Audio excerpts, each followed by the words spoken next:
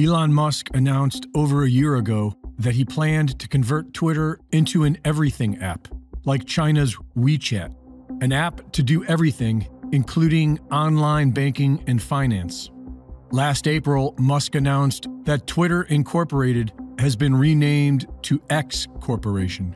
He created a new artificial intelligence company known as X.AI, and he partnered with eToro for stock and crypto exchange.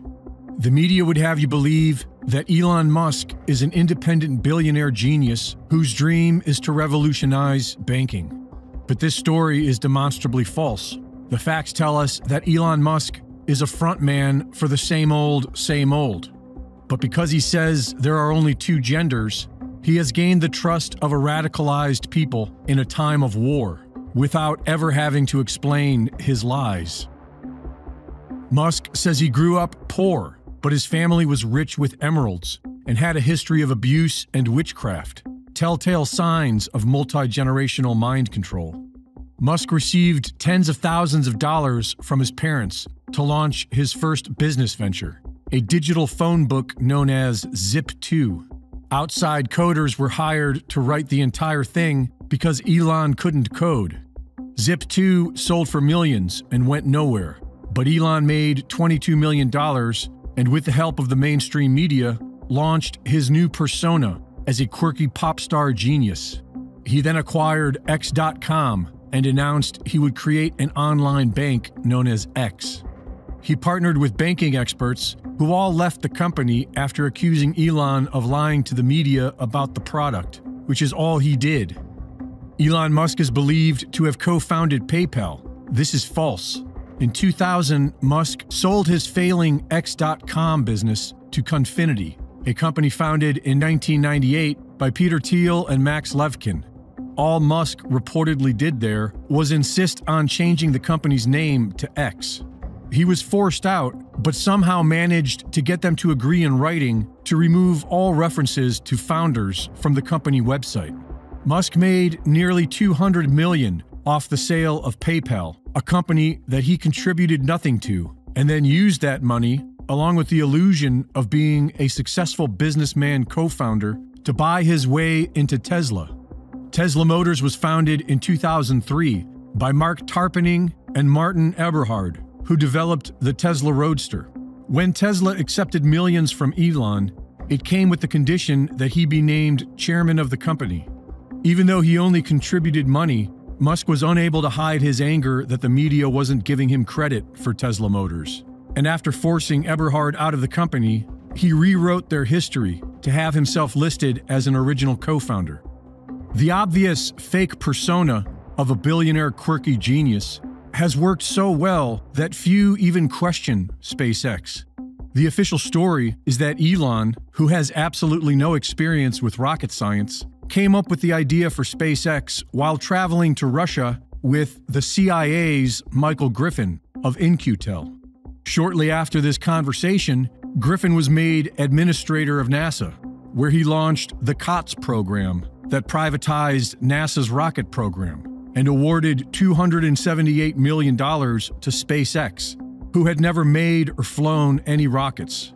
Musk then partnered with rocket engineer Tom Mueller, who went on to produce rocket technology that has clearly been developed for years in the private sectors of the military-industrial complex. Elon's companies have received billions in government subsidies over the last 2 decades, money that was later spent on the purchase of Twitter, where he immediately began the process of turning it into an everything app with its own banking system. Or rather, the ruling class cabal that pulls his strings is turning Twitter into an everything app with its own banking system. And that should be alarming. But he says there are only 2 genders, and families are good, and people love a hero. They don't need to chip you to control you. We already have iris scanners and palm scanners. A cashless society will do the job. And for many, Elon's X will be preferable to Amazon's palm scanners. The illusion of choice will make your financial enslavement less painful. Essentially, if done right, the X would serve people's financial needs to such a degree that over time it would become, I don't know, maybe half of the global financial system. Wow. Or some big number. Okay. I'm not sure what the number is, but pretty big. So it would be by far the biggest sort of financial institution. But like I said, not really in the way that people are used to thinking about banks. Mm-hmm. Just the most efficient database for the thing that is money. Like I said, like least amount of fraud. Everything's real time. And if it involves money in any way, it can be dealt with seamlessly on one location. What is it that inhibits human-machine symbiosis? It's the data rate.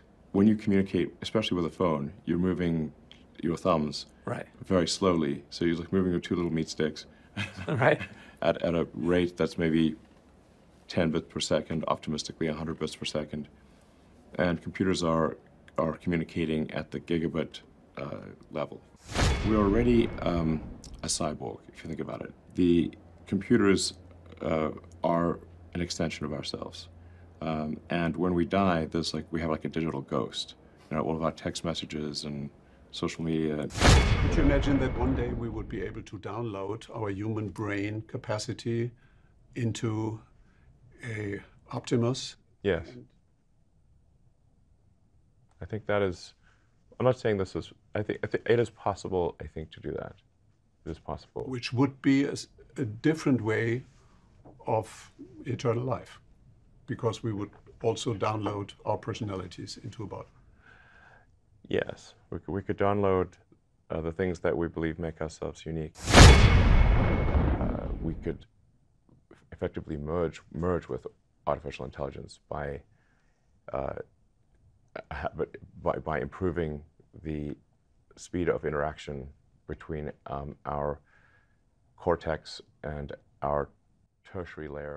Musk expressed on Twitter last October that he would be using his purchase of Twitter as a, quote, accelerant to creating Everything X, the Everything app. Ideally, an app similar, maybe, I guess, to China's WeChat, one where you can message, social network, but also pay people stuff. The way to think of the Neuralink device is kind of like a Fitbit or an Apple Watch. And that's sort of the idea behind Neuralink, is to try to more tightly couple collective human will to digital superintelligence. With artificial intelligence, we are summoning the demon. You know all those stories where there's the guy with the pentagram and the holy water, and he's like, yeah, he's sure he can control the demon. Doesn't work out.